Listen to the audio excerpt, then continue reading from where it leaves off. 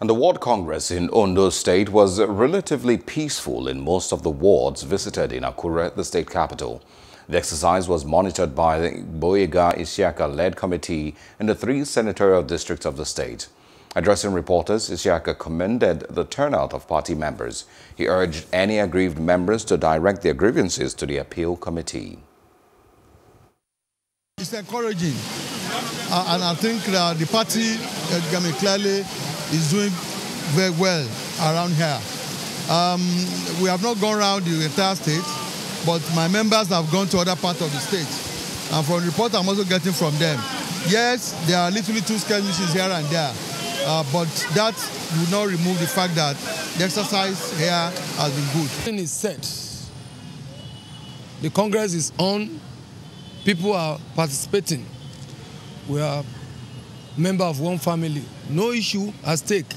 And across the 203 wards, you go there, you see our members in their various offices doing their world congresses.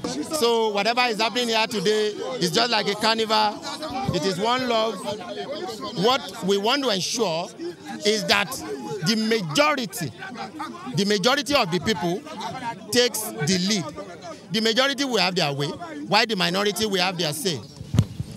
Yeah, so far, looking at what is happening, I'm from Akure South.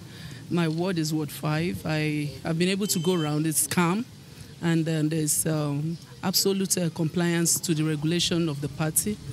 What we are doing right now is to make an affirmation to the instruction that the party had laid down. Now everybody today are very happy. There's no fight anywhere. And then you hear from our leader. He's setting the word 4. And then you see the ESCO, both in our chairman local government, everybody happy for today. Hello, hope you enjoyed the news. Please do subscribe to our YouTube channel and don't forget to hit the notification button so you get notified about fresh news updates.